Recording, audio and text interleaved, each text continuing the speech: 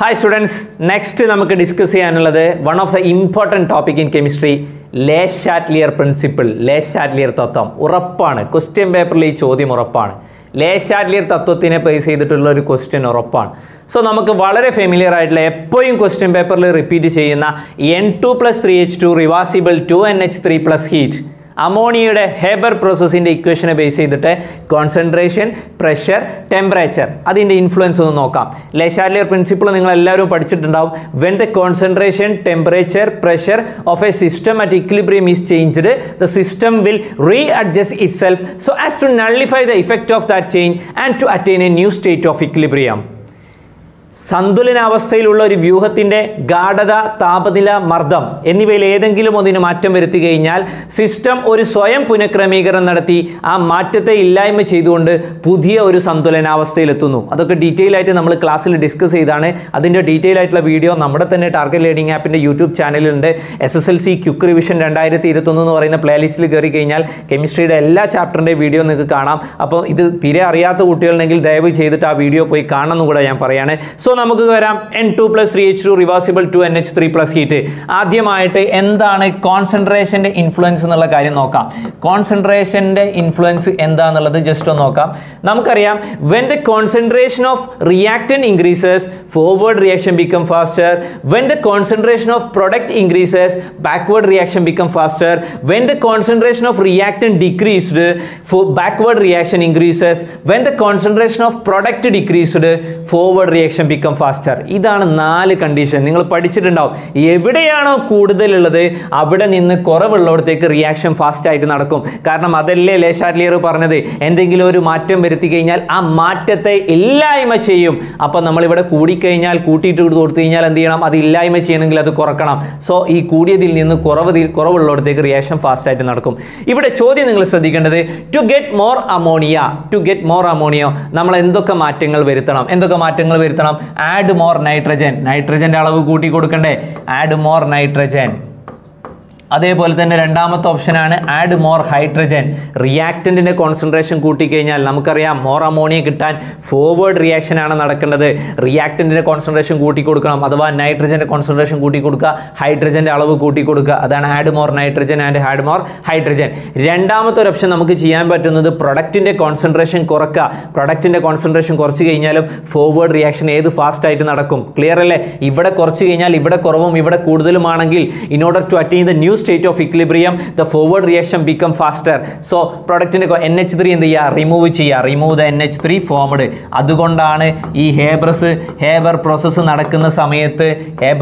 നടക്കുന്ന സമയത്ത് NH3 continuous ആയിട്ട് സിസ്റ്റത്തിൽ നിന്ന് റിമൂവ് ചെയ്തിട്ട് ബാരലാക്കി ലിക്വിഫൈ ചെയ്തിട്ട് സൂക്ഷിക്കുകയാണ് പതിവ്. അപ്പോൾ ക്ലിയർ അല്ലേ? അപ്പോൾ കോൺസെൻട്രേഷന്റെ ഭാഗത്ത് നിന്ന് മക്കൾ ശ്രദ്ധിക്കണം. റിയാക്റ്റന്റിന്റെ അളവ് കൂട്ടിക്കഴിഞ്ഞാൽ ഫോർവേഡ് റിയാക്ഷൻ ഫാസ്റ്റ് ആയിട്ട് നടക്കും. കഴിഞ്ഞ മോഡൽ എക്സാമിനും ഈ ക്വസ്റ്റ്യൻ ചോദിച്ചിട്ടുണ്ട്. പ്രൊഡക്റ്റിന്റെ കോൺസെൻട്രേഷൻ കുറച്ചാലും ഏത് റിയാക്ഷൻ ഫാസ്റ്റ് ആയിട്ട് നടക്കും? ഫോർവേഡ് റിയാക്ഷൻ ഫാസ്റ്റ് ആയിട്ട് നടക്കും. അല്ലാത്ത രണ്ട് കണ്ടീഷൻ, ഒന്നുകിൽ റിയാക്റ്റന്റിന്റെ കോൺസെൻട്രേഷൻ കുറച്ചാലോ അല്ലെങ്കിൽ പ്രൊഡക്റ്റിന്റെ കോൺസെൻട്രേഷൻ കൂട്ടിയാലോ, രണ്ട് കണ്ടീഷനിലും ബാക്ക്വേർഡ് റിയാക്ഷൻ ആണ് ഫാസ്റ്റ് ആയിട്ട് നടക്കുക. ക്ലിയർ അല്ലേ മക്കളെ? വളരെ സിമ്പിൾ ആണ് കോൺസെൻട്രേഷൻ. രണ്ടാമത്തത് നമുക്ക് ടെമ്പറേച്ചറിന്റെ കേസ് ഒന്ന് നോക്കാം. ടെമ്പറേച്ചറിന്റെ കേസ് ഒന്ന് ശ്രദ്ധിച്ചോളൂ. ഇവിടെ ടെമ്പറേച്ചറിൽ നമുക്കറിയാം എക്സോതെർമിക് റിയാക്ഷൻ ഉണ്ട്, അതേപോലെ തന്നെ എൻഡോതെർമിക് റിയാക്ഷൻ ഉണ്ട്. എക്സോതെർമിക് റിയാക്ഷൻ എന്ന് പറഞ്ഞു കഴിഞ്ഞാൽ ഹീറ്റ് റിലീസ് ചെയ്യുന്ന പ്രോസസ്സാണ്. എൻഡോതെർമിക് റിയാക്ഷൻ എന്ന് പറഞ്ഞു കഴിഞ്ഞാൽ ഹീറ്റ് അബ്സോർബ് ചെയ്യുന്ന റിയാക്ഷനാണ്. നമുക്കറിയാം, പ്രത്യേകം ശ്രദ്ധിക്കണം, നമ്മൾ ഈ കെമിക്കൽ ഇക്വിലിബ്രിയം പഠിച്ച സമയത്ത് പഠിച്ചതാണ്. It can be attained only in A closed system. ഇതൊരു ക്ലോസ്ഡ് സിസ്റ്റത്തിലാണ് നടക്കുന്നത്. Nothing to B added and nothing to be removed. ഒന്നും അവിടേക്ക് ചേർക്കാനും പറ്റില്ല, ഒന്നും അതിൽ നിന്ന് ഒഴിവാക്കാനും പറ്റാത്തൊരു സിസ്റ്റമാണ്. അത്തരത്തിലുള്ള ഒരു ക്ലോസ്ഡ് സിസ്റ്റത്തിൽ മാത്രമേ കെമിക്കൽ ഇക്വിലിബ്രിയം അറ്റൈൻ ചെയ്യുന്നുള്ളൂ. സോ ഇവിടെ പ്രത്യേകം ശ്രദ്ധിക്കണം, നമ്മൾ പുറമേ നിന്ന് ഔട്ട്സൈഡിൽ നിന്ന് ടെമ്പറേച്ചർ കൂട്ടിയാൽ when we increases the temperature, Le Chatelier principle പ്രകാരം സിസ്റ്റം ടെമ്പറേച്ചർ കുറച്ചുകൊണ്ട് പുതിയ ഇക്വിലിബ്രിയത്തിലേക്ക് എത്താൻ വേണ്ടിയിട്ട് ട്രൈ ചെയ്യും. സോ ടെമ്പറേച്ചർ കുറയ്ക്കണമെങ്കിൽ അവിടെയുള്ള ഹീറ്റിനെ അബ്സോർബ് ചെയ്യുന്ന റിയാക്ഷൻ, അഥവാ ടെമ്പറേച്ചർ കുറയ്ക്കണമെങ്കിൽ അവിടെയുള്ള ഹീറ്റിനെ അബ്സോർബ് ചെയ്യുന്ന reaction endothermic reaction become faster. അവിടെയുള്ള ഹീറ്റിനെ അബ്സോർബ് ചെയ്യുന്ന റിയാക്ഷൻ ഫാസ്റ്റ് ആയിട്ട് നടക്കും. So when we increases the temperature, endothermic reaction faster. Temperature നമ്മൾ കൂട്ടിക്കഴിഞ്ഞാൽ ഏത് റിയാക്ഷനാണ് നടക്കുന്നത്? എൻഡോതെർമിക് ആണ്. അതേപോലെ ടെമ്പറേച്ചർ കുറച്ച് കഴിഞ്ഞാൽ ലേ ചാറ്റ്ലിയർ പ്രിൻസിപ്പിൾ പ്രകാരം ഉള്ളിലെ ടെമ്പറേച്ചർ എന്ത് ചെയ്യണം? കൂട്ടണം. ഉള്ളിലെ ടെമ്പറേച്ചർ കൂട്ടണമെങ്കിൽ ആ ക്ലോസ്ഡ് സിസ്റ്റത്തിൻ്റെ ഉള്ളിലേക്ക് ഹീറ്റ് റിലീസ് ചെയ്യുന്ന പ്രോസസ്സ് അഥവാ എക്സോതെർമിക് റിയാക്ഷൻ ബിക്കം ഫാസ്റ്റർ. രണ്ട് കണ്ടീഷനാണ്, പ്രത്യേകം ശ്രദ്ധിക്കണം. It is A closed system. Because closed സിസ്റ്റത്തിൽ ഒന്നും അവിടേക്ക് ചേർക്കാനും പറ്റില്ല, പുറത്തേക്കാക്കാനും പറ്റില്ല. കാരണം ഞാനൊരു എക്സാമ്പിൾ പറഞ്ഞുതരാം. നമ്മൾ ടെമ്പറേച്ചർ കൂട്ടിയ സമയത്ത് ആ പാത്രത്തിൻ്റെ മൂടി അങ്ങോട്ട് തുറന്നു കഴിഞ്ഞാൽ ഹീറ്റ് പുറത്തേക്ക് വിട്ടൂടെ? അങ്ങനെ ഉള്ളിലെ ടെമ്പറേച്ചർ കുറച്ചുകൂടെ? പക്ഷേ മൂടി തുറക്കാൻ പറ്റുമോ? ഇല്ല. Because it is A closed system. അതുകൊണ്ടാണ് പറഞ്ഞത് when we increases the temperature endothermic reaction become faster, when we decreases the temperature exothermic reaction become the faster. മറന്നു പോയരുത്. ഇനി ആ കൺസെപ്റ്റ് ഒന്നും ഇല്ലെങ്കിൽ ഇത് കാണാതെ പഠിച്ചു വെച്ചോണ്ടി. ഇവിടെ നോക്കൂ മക്കളെ, ഇത് ഫോർവേഡ് റിയാക്ഷൻ ഏതാണ്? എക്സോതെർമിക് ആണ്. ഹീറ്റ് റിലീസ് ചെയ്യല്ലേ. ബാക്ക്വേർഡ് ഏതാണ്? എൻഡോതെർമിക് ആണ്. പ്രൊഡക്റ്റിന്റെ കൂടെ ഹീറ്റ് ഉണ്ടെങ്കിൽ അതെന്താണ്? ഫോർവേഡ് എന്താണ്? എക്സോതെർമിക് ആണ്. ഇവിടേക്ക് തിരിച്ചു വരുന്ന സമയത്ത് ബാക്ക്വേർഡ് റിയാക്ഷൻ്റെ കേസിൽ ഇത് റിയാക്റ്റൻ്റ് ആണ്. അവിടെ ഹീറ്റ് ഉണ്ടെങ്കിൽ അതെന്താണ്? എൻഡോതെർമിക് റിയാക്ഷൻ ആണ്. സോ അമോണിയൻ്റെ പ്രൊഡക്ഷനിൽ നമ്മൾ ടെമ്പറേച്ചർ കുറയ്ക്കണം.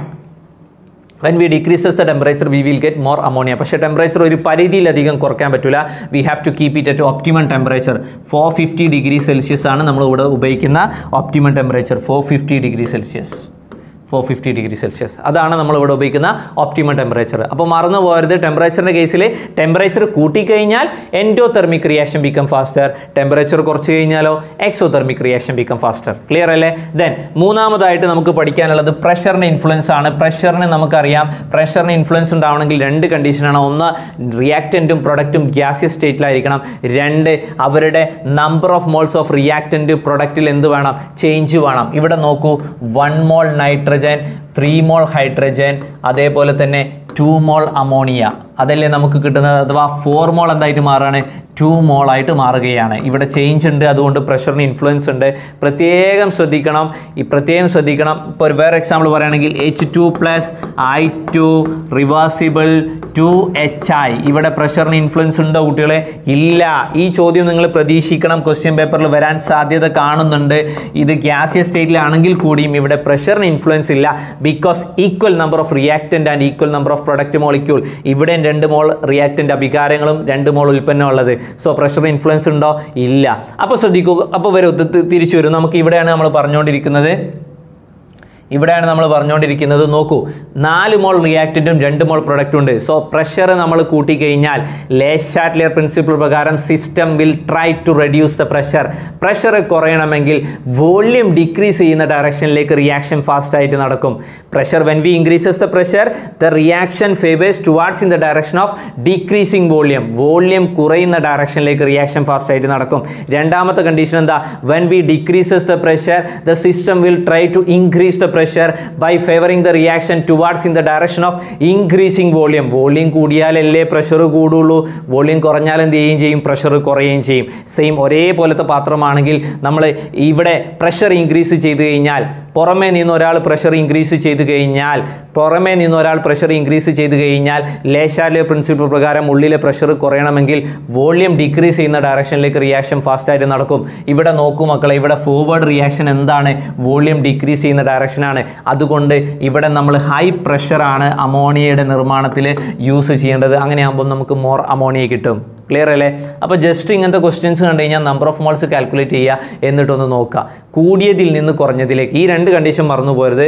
When we increases the pressure നമ്മൾ കൂട്ടിക്കഴിഞ്ഞാൽ എന്താ സംഭവിക്കുന്നത്? Reaction favours towards in the direction of decreasing volume. രണ്ടാമത്തെ condition, when we decreases the pressure കുറച്ച് കഴിഞ്ഞാൽ reaction favours towards in the direction of increasing volume. Clear അല്ലേ? ഇത് മൂന്നും നിങ്ങൾ മറന്നു പോരുത്. ഉറപ്പാണ്, പരീക്ഷയ്ക്ക് ഉറപ്പായിട്ടും ചോദിക്കാൻ സാധ്യതയുള്ളതാണ് ഈ അമോണിയയുടെ ഈ 3 കണ്ടീഷൻ. ക്ലിയർ അല്ലേ? ഓക്കെ.